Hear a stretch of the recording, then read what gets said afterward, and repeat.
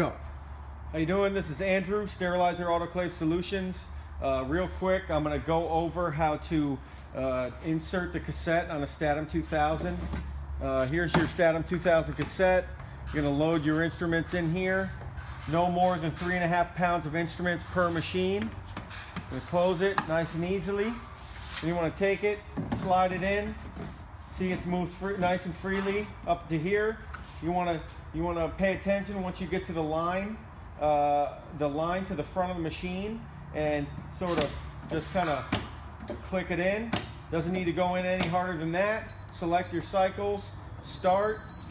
You're sterilizing. Give us a call, 704-910-0341 for all your sterilization repair needs here in the Charlotte area. Thank you.